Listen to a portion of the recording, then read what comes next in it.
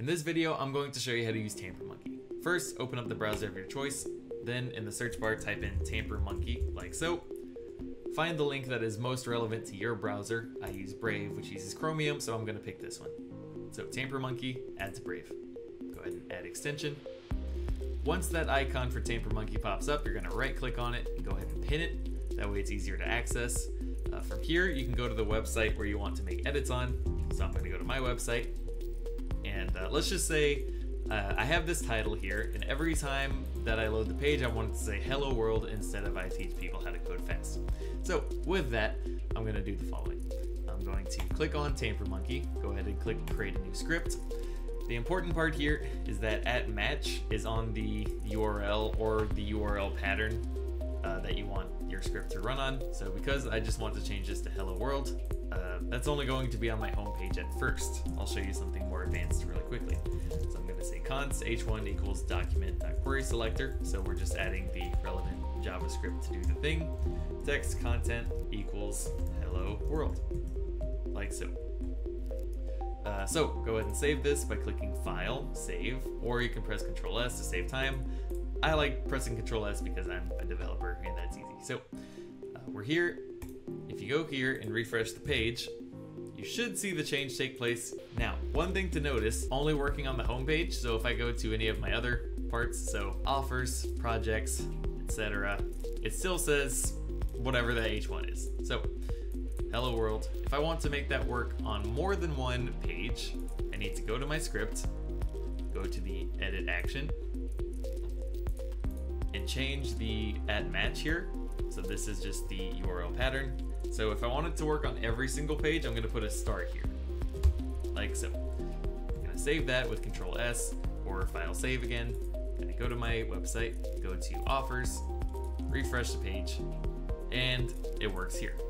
So one thing to notice is while it does work here, it's not here as soon as I load the project, but if I refresh, it is. Now that is because my website in particular is a dynamically rendered JavaScript site built with Nuxt.js, which uses Vue.js as well. So the pages are loaded dynamically and it's like a really smooth flowing experience. So what if you actually want to make it work on every single page on what's called a SPA application like this one? So to do that, you're going to need one feature that I just learned recently. So this is you're going to need to add the following. So window.on URL change inside of Grant here. If you get this wrong, like if you just make a typo, you'll notice this little ESLint warning symbol, and you'll just notice that and it won't be working. So to actually use it, you do this.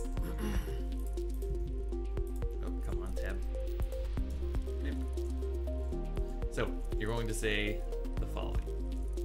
So if, or actually you can say, I think like this. So window dot add event listener URL change, and then you can have your code inside of here, like so.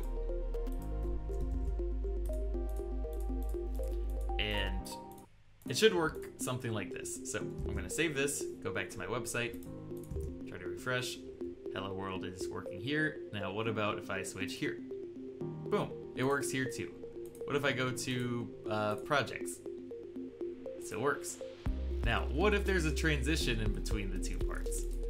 So you see every time I change, it actually works, but it's happening a bit too fast. So if I want to slow it down a bit, all I have to do is go here. You can just set a slight delay on this, so you can say set timeout, or you can do something creative with like a while loop or something. Both can work. So to use set timeout, you just add a callback function, which is just a function. You pretty much just add a function that does what you want it to do. So first argument is a function, so I'm just gonna put this inside of here, like so.